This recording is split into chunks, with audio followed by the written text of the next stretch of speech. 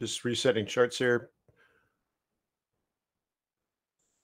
Nice. All right. Good morning. Comment allez-vous? Hey, it's 6:36 on Wall Street, about 3 hours before the open of trading on the street. Welcome to Quant Box Live, where we get our global macro on and uncover the best fundamental trading opportunities. Then we go to our charts. Yeah. So, anywho, boo, boo, ba doo, ba doo, ba doo. Global macro trend analysis. Then we drill into the fundamentals. We have a smart money tracker. We look at central bank forecasts. We do real time market sentiment. Actually, with two different gauges, this and the scatter plot. Oh, my goodness. So, why is this even important? What is the raison d'etre? Well, we went 5 weeks without an underlying interesting trend. And so Quantbox would have saved you a lot of pain and suffering and probably losses. The second thing is, now that the trend has shown up, well, now you have the ability to let your winners run. So you stay small when you should be small, then you're big when you should be big. And that, my friend, is worth 79 bucks any day of the week. So anywho, let's get going. But if you're on YouTube watching a recording of this, swing by quantbox.co, take the trial. Let me remind you that trading is risky, not appropriate for everyone. Your past performance, good or bad, is not, wait, I was thinking about two different things. Your past performance, good or bad, is not necessarily indicative of future results. Please stay small, stay humble, focus on the long term, and never risk money you cannot afford to lose. See, I can't do two things at once. Anywho, so welcome to the dashboard. I've been getting a lot of text messages from QuantBox. What was the last one? 4:56 this morning. Looking at my cell phone because QuantBox talked to me. New alert: USD Swiss franc went from a 9 to a 10, which is bullish, and it had to do with the technical analysis. Oh, well, thank you very much for that, QuantBox. So that was a while ago. Also, it also provides a morning update via email, and I guess I have that somewhere. A little morning report. What time did that show up? Oh, hang on. I'm looking at my phone again. See, in this case, it saves you the trouble to even log in. Yeah, so at 5:58 a.m., I got an email. And then there was one right before London Open. So this is right before New York Open. And it gave a little summary. NASDAQ is a 4 to a 5. And Kiwi CAD looks like it's gone from a -4 to a -5. Japanese stock market's gone from a -4 to a -5. Pound Aussie went from a -4 to a -5. Oh, nice little update. Isn't that cool? Now, the funny thing is the way it's designed, it's AI watching AI. A little brother watching big brother.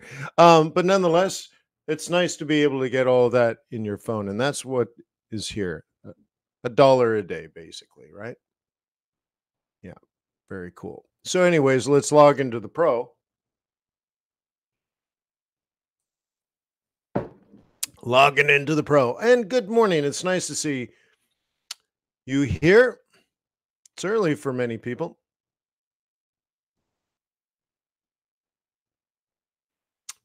Okay, yields are still going up, but we've been about 4.65 for, I don't know, 2 days now. So maybe a little bit of stabilization. I don't know, but Jay Powell spoke at a Bank of Canada conference yesterday and basically said the Fed's not going to cut 3 times this year.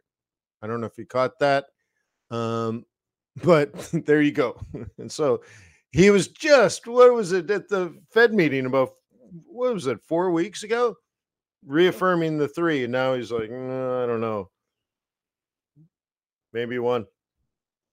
So, anyways, yields are going to jump around a little bit. They didn't move much here, excuse me, but the yield on the 2 year went above 5.0, and then I think is now 4.95. But so, anyways, so the market is moving.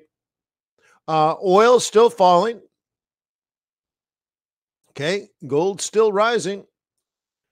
S&P 500 stabilizing around 5K. Now, remember how high that was. Was it 52 or 54? We had that as support. So that's kind of interesting. We'll take a look at that, and we'll look at how the markets are performing going into the New York Open, and that's the scatter plot here. Euro dollar stabilizing around 106. Hey, man, it was 109 last week. Okay. And it was 109 the week before, and it was 109 the week before. There was 109 the week before. That's why these risk gauges are so important, because they'll confirm that whatever movement you're observing really truly has a multi-asset correlated trend. Okay. In Bitcoin, 63. Well, I think it was 62 yesterday, right? USD Rand, very bullish. USD CAD, very bullish. USD Yen, very bullish. USD Swiss Franc, very bullish. Okay, Kiwi USD, very bearish. Pound dollar, very bearish. Aussie dollar, very bearish. Euro dollar, very bearish. I don't know. What do you think? Is the dollar strong?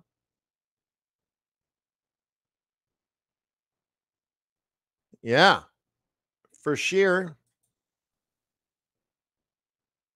And weekly has gone from -4 strong risk off.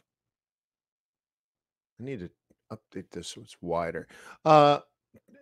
Right? Strong risk off, -4 it was yesterday, if my memory serves me correctly. And now it's even more risk off. Okay. VIX is up significantly week over week. S&P 500 is down significantly week over week. Dollar is strong week over week. Gold is up significantly week over week. Yields are up significantly week over week, and yen flat. I mean, like, it's very bearish.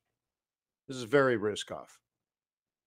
And notice that the importance of this is we're not looking at one asset class and saying, well, I guess that means stock market's down. I guess that means the dollar should be strong. No, we're looking at 6 different things and the correlation of them that would normally lead to dollar strength. Seeing them combined just shows you it's real. And typically you buy dollar, you buy yen, you buy Swiss franc, which means Aussie, Swissy short, Aussie dollar short, Euro dollar short, okay? CAD dollar short, all that kind of stuff, which is a completely different gauge to what we just saw on the dashboard. Okay, these are different assumptions. So dollar CAD up, okay, and then the other pairs, like Aussie, if I can scroll down, pound dollar down, Aussie dollar down, Euro dollar down. You're like, oh yeah. I saw that on the risk gauges. Well, yeah, but these are not measuring any data on the risk gauge page.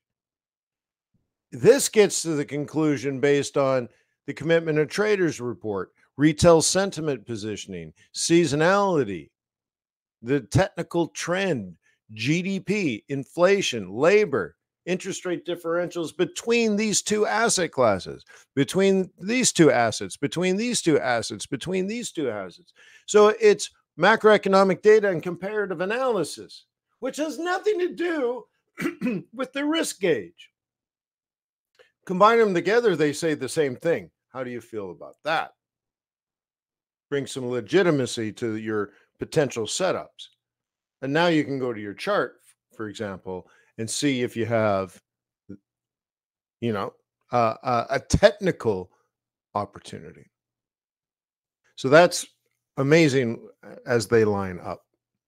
Bitcoin doing very well overnight. it had what, 2, 3 days of down, down, down. We hit a psychological number, kinda. We got pretty close to 60, but there was a technical level of support and it bounced. Okay. I have it on my chart.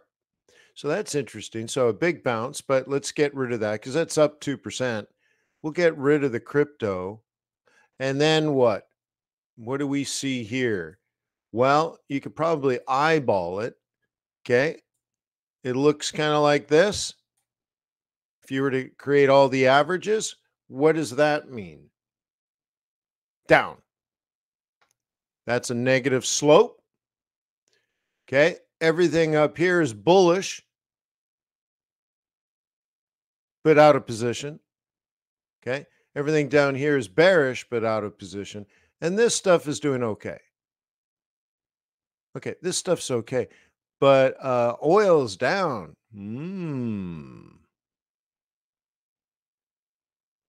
Okay. So you're like, okay, well, oops, oil's down, but it still has a strong bullish score of 7. Okay. So maybe at some point in the near future, you end up buying it using technical analysis to say, well, it's down and it's been down for a couple of days. Now, the scatter plot's very sensitive. It looks it's a matter of hours, not days. So it doesn't really like quote unquote remember that it was down yesterday. That's just me babbling. But today, like right now, it is down, but Quantbox is scoring it as something that should be up here somewhere. And if you're a bull, if you go along with the Quantbox analysis of a 7, then this is a dip. And so maybe today you buy a dip, maybe it sets up tomorrow, maybe it's the next day. The thing is, fundamentally, Quantbox thinks it's bullish. And so now you watch it on your charts looking for um, a reversal to the upside, and then you take it. Okay. So maybe this oil drops to 80 and you buy at 80, and then in 2 weeks we're at 90 again, right? You see?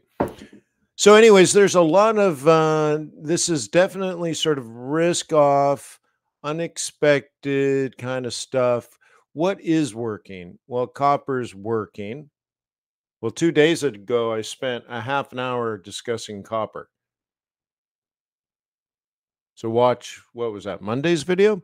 Yeah, watch Monday's video. I talk about copper. Nasdaq's up. Okay, S&P 500 slightly negative. Okay. Dow slightly positive. So we have some slightly positiveness. Let's get rid of the currencies.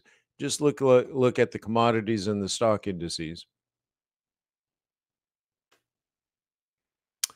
And yeah, it's a bit of a scatter, isn't it? So when we look at the indices, it looks like, okay, we got a bunch of things over here and a bunch of things over here. Now that's as expected. That's okay. Okay. Japanese stock market's down. Quantbox expects that. The Russell 2000 is down. Quantbox expects that. Okay. Oh, look at that. Gold is a negative too now. That's interesting. FTSE's up, but Quantbox doesn't expect it. So that's interesting. Maybe this ends up being a short. Oil's down, platinum's down, and Quantbox thinks these should be up. It looks like S&P 500 is falling and becoming more and more neutral. It's only a 2. Cool. So there's some this is like modestly okay. But it seems like overwhelming right now. Many things are we'll just call it risk off.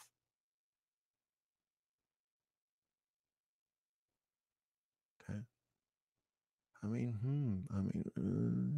It's going to be an interesting day. It's somewhere between risk off and neutral. Maybe it's kind of in the middle of a seesaw. Okay. So I look at this and I'd say be careful Be careful. That's all. Be careful. Don't be aggressive at the open. Like I wonder if some of these things like the stock market will have an up day. And the challenge I think for you as a trader and investor today is if the stock market rallies. Let's say let's say the stock indices today go up almost 1%. It's a pretty good day. It's not a crazy day, but it's a pretty good day after 3 or 4 bad days, okay? Do you sell it? Do you sell the rip? I would think about it logically now.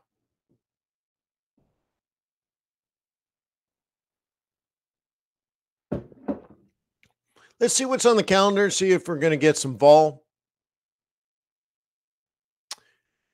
Okay. So this is sort of a mixed one. We'll see how this starts impacting the pound because I think the narrative is shifting from the UK economy is disastrous to comparing Great Britain to Europe. And this idea like the ECB cuts in June, but the UK doesn't cut at all. And you get this money magnet effect where, yeah, everything is bad in the UK, but they pay higher interest rates. So you money moves there to collect, a, collect an extra quarter point or something like that, right? Lucas says a lot of the assets are monthly targets. Yeah, hesitation should be expected. Yeah, point well made. Absolutely correct. And we're seeing that hesitation in the scatter plot, right? Little bit of profit taking and all that kind of stuff. Yeah, absolutely correct. Right. Tonight we have Aussie jobs report. That's usually a good scalp opportunity, which means you can get volatility for a couple of hours, but in my experience, you take any profit you make in those 2 hours and you put it in your pocket. Now maybe things have changed over the years, but that is my life experience of I tried it for a lot many years where I'd make 100 pips on this news event, this particular news event, and I'd go to bed feeling all happy about my position, and I wake up in the morning and I got knocked out at break even. Now, when you do that multiple times, it burns a hole in your brain, right? And you're like, I'll never do that again. I don't know. So I don't really know if it's true anymore, but it is my life experience. So you make 100 pips, you put it in your pocket, and then you go to bed. That's how I treat this one. But nonetheless, pretty good volatility. But I want to make the point that of you know maybe the pound starts to strengthen out of the idea that the UK does not cut interest rates this year, but Europe does. The ECB does, and that'll start impacting currencies. A lot of stuff going on next week. Next week should be quite interesting.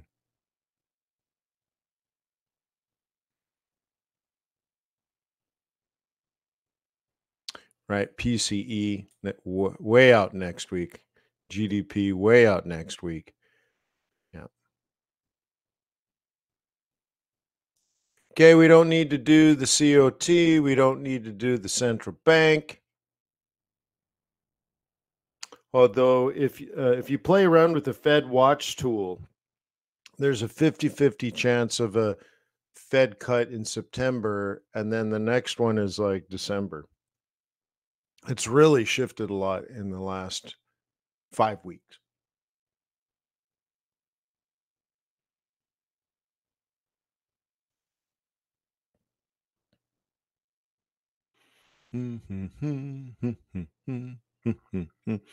Where should we go? Maybe we should just go to the charts. So dollar strength. Yeah, let's do that. Let's do some charting. So you can see here, US dollar quite strong again. That's risk off. That's bad. Okay, don't mix up dollar strength with good. No, it's bad. Okay, so anyways, that's risk off. Swiss, right? When the Swiss franc strengthens, that's also bad. Switzerland doesn't even like it. Okay, and that's another sign of risk off. Now, look how weak it got when the central bank essentially, wanted it to be weak.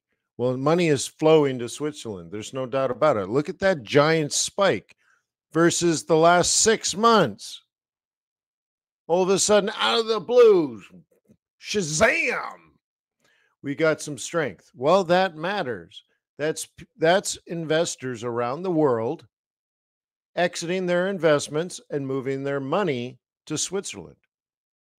Well, that's a big deal. Let me back this out, try to put the same amount of time in there. And we've gone full circle now from dollar strength, dollar weakness, dollar strength again. Yen is just weak. What can I say?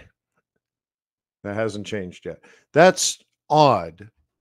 But as I mentioned maybe on Sunday, I believe the sort of the de facto, not official, but unofficial yen being a reserve currency, that status I think is gone now. It's dead. And you see it here, like money's not going money's not going to yen. CAD sideways on the long term, euro up on the long term, Aussie sideways on the long term, pound doing okay. It's slow as molasses on a cold Georgia morning, but it's happening. And Kiwi's falling. Okay. So APAC, Asia Pacific, yen down, Kiwi down, Aussie down. Yeah. Interesting, huh? Well, now you have your winners and your losers. So wake up in the morning and sell the Kiwi, right? So let's take a look at the dollar specifically. Now that our satellites are aligned. And what we've been looking at is sort of longer term stuff. What's happening now? Well, we had the downward move. And as Lucas has pointed out, this is our projected low, technically, for the month of April for euro dollar. We knew that from this point here, and in particular there, and then in particular after the news. Notice technically, after the news, it moves sideways to the moving average. That's where you sell. Okay. Down, sideways to the moving average. That's where you sell. Down. And based on this top and the training you get at investorbootcamp.com to learn technical analysis, this is your exit. So really, day 1, day 2, day 3 after hitting exit, nothing has really happened. It hasn't fallen. Even when price moved back to the moving average. Well, why didn't it move? Again, Lucas rightfully points this out. Well, traders have already made those trades. And in fact, if anything, they're taking some profit. Because we're looking at a macroeconomic trend, odds are somewhere in the future, and this would be in the next week and a half, bears would re-enter this trade. But they're not doing it now. And when you look at your charts, it makes total sense. Okay. So I don't know what's going to happen today. But that 1 hour chart, we're actually heading back up into the take profit zone. We're breaking out to the upside. So that's not trend. And we saw that in the scatter plot. That's off trend. Okay, the trend you're going to decide either on this 4 hour or on the daily. And what I meant by re-entering this trade in a week, week and a half, the general idea would be something like this. Okay. Used to be resistance, used to be resistance, used to be support, used to be support, used to be support. Now we're through support. Great. So what's the general plan? Okay. So we'll have a version of that, either a slow version or a fast version, right? We call that out of position. But that's what a trend would lead to. Okay. And we get to the bottom of that range. Okay. Which is cool. That's like 105, 104. Yeah, about 105. Well, hey, um, 3, 4 weeks ago, we were up here, 109, and we sat there for weeks and weeks and weeks and weeks. Okay. So we're talking about a nice little 500 pip move, basically. And then here, there was no trend. And then here, game on. Okay. But that's really a strong versus strong. That's not even a good trade. Okay. You like Aussie dollar, for example, we looked at more favorably.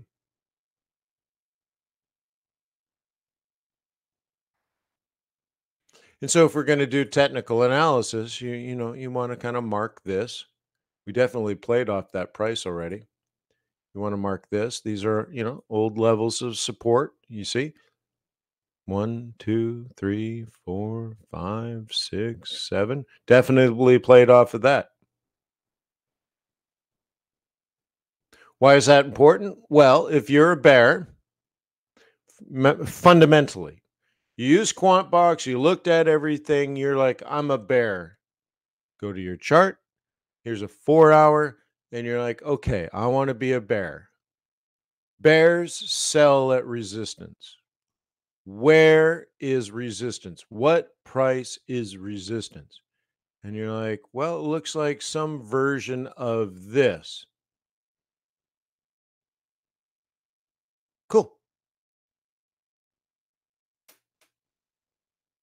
Okay, cool.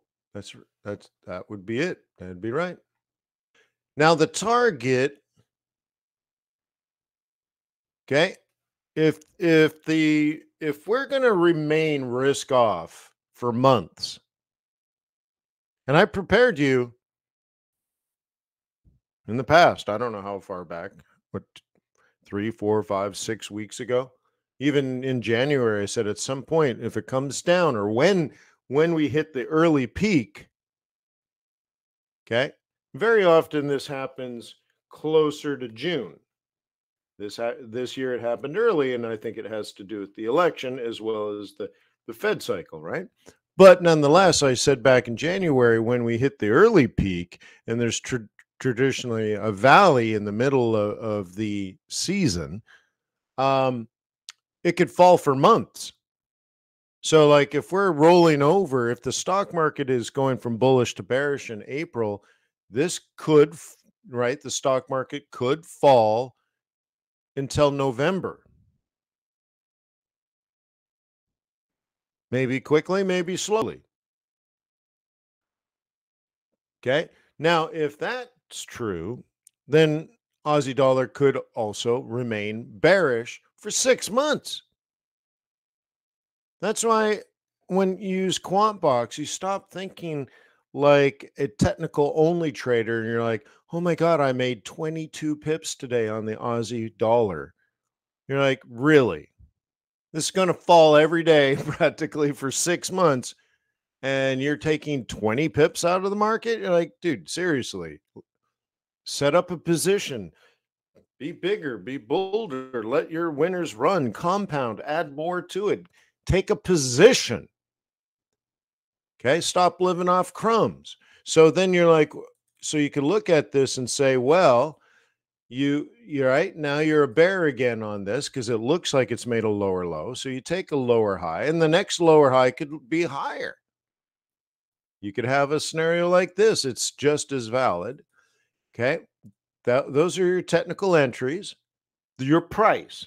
You start looking at price. You say, I'm a bear, so I'm going to look to sell high at resistance. What are the prices you're interested in as a boss? Maybe selling. But the bigger money maker, because that's just entry, whatever, you could do that and make 20 pips. Or you could do that and say, my target, okay, is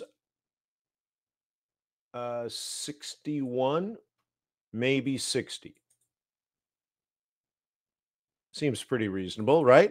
Not based on guess, not based on the round number, but just based on technical analysis of the annual market.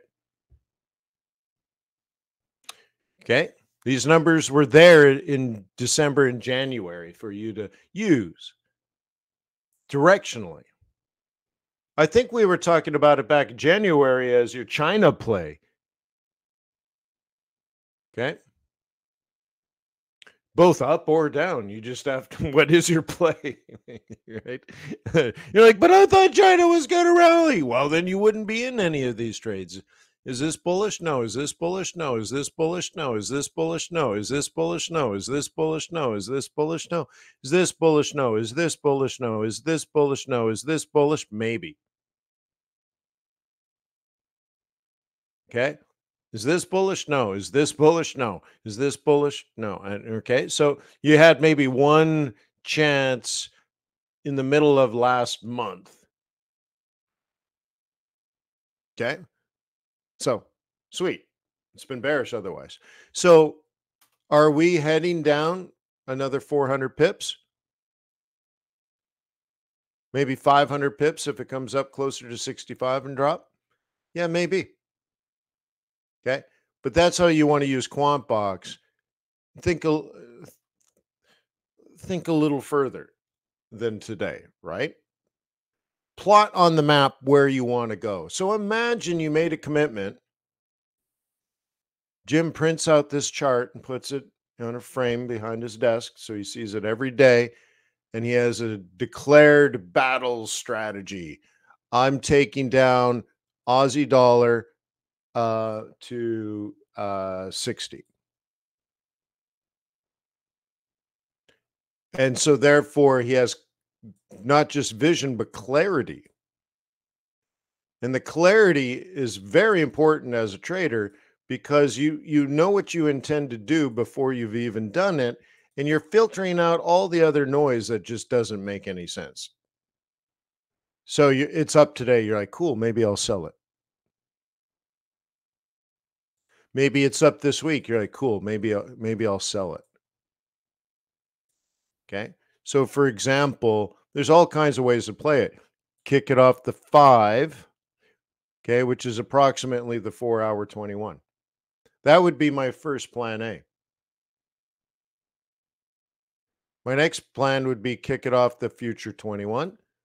You could even have one kick it off that annual pivot point, 65 and a half. Doesn't matter. I'm going to 60. So now I wait. I ambush. I set up ambushes in advance. Okay. If or when we get to this price, 64 and a half, I look to sell. If or when we get to 65, I look to sell. If we get to 65 and a half, I look to sell. These are my prices. Now it's an issue of time. So again, you're setting up ambushes in advance and then sitting there waiting for the enemy to show up. That's what an ambush is. You're like, that's not fair. That's not fair. They took the high ground. They got crossfire positions. They booby trapped everything. That's not fair. Uh-huh.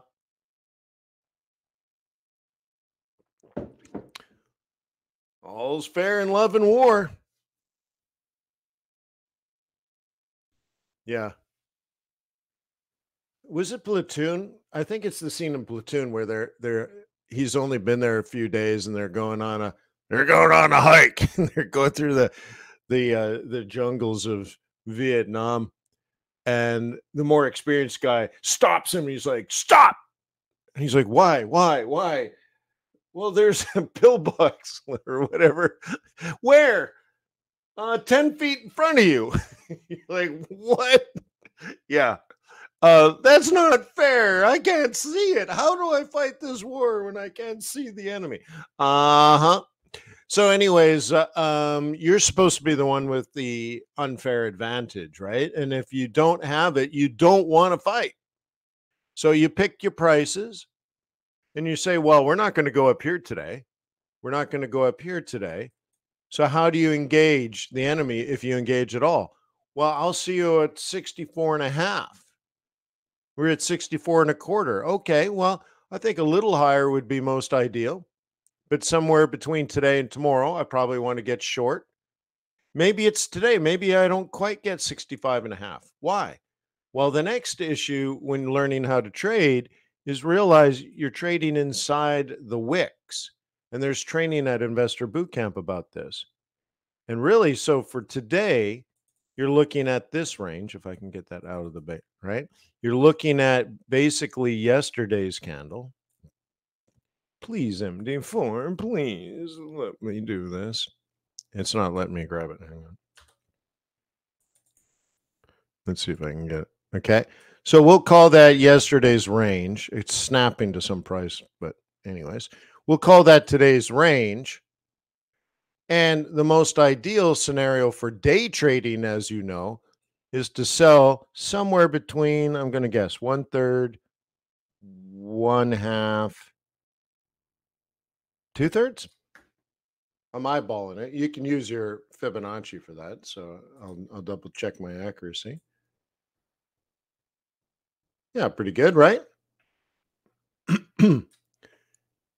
And so you're like, well, I'm modestly interested in today because remember, this moving average that we want to kick off of is dynamic. It changes. Now, the actual price doesn't change that much, okay, because that's static. But you could say, well, I'll probably get short today or tomorrow because my plan A is sell off that daily 5 VMA, right? So you zoom in and you're like, okay, well, I know my price around 64 and a half, but it could be 64 and a quarter. I mean, we're 25 pips for something like this is a rounding error. So you're like, well, I prefer a little higher, but it might be today that I take the short. So now you get on something like a 5-minute chart or a 15-minute chart, depending on your personal preference. And you're looking and you're saying, I want to get short. I want to get short. I want to get short. I want to get short. Okay. Is this bearish? No. So what's your plan for today? You're going to wait for this to turn bearish and then you're going to short it with a 400 pip target.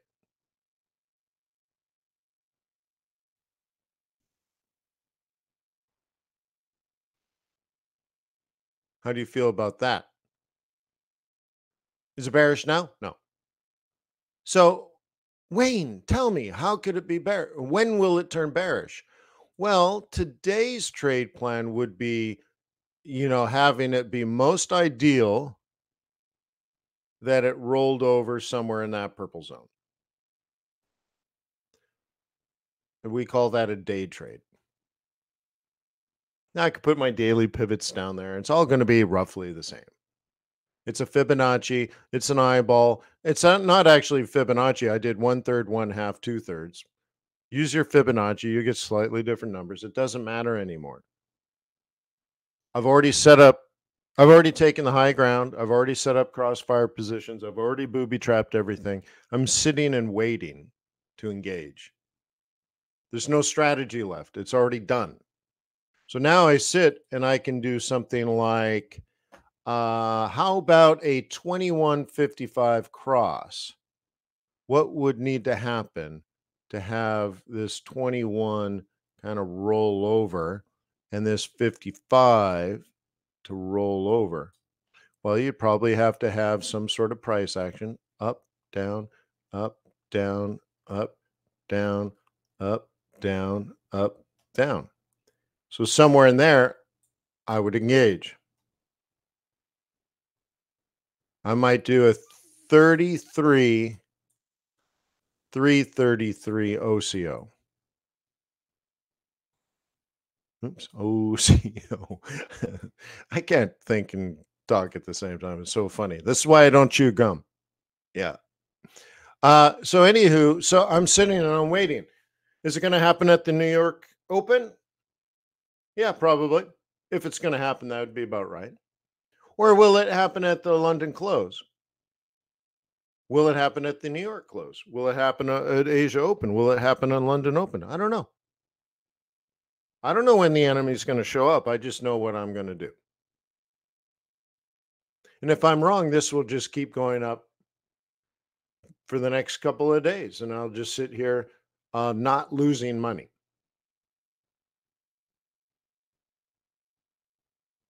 Cool, right? So anyways, that's long. We did our normal looking at the dashboard. We looked at the scatter plot. We looked at risk gauges. And we've concluded that fundamentally we are in a risk off mode, but technically we've hit targets, and there could be a couple of days or even as much as a couple of weeks of hesitation in the risk off technical analysis. Okay. So we could have a couple of up days. Yeah, we could. And maybe you day trade those and you make a few pips up, 25 pips here, 50 pips there. But then we finally hit, right? Price comes to our ambush. And then what? We get trending again in the direction of the fundamentals. And now if we short and we move our stop to break even, we're not interested in 25 pips profit. We're not interested in 50 pips profit.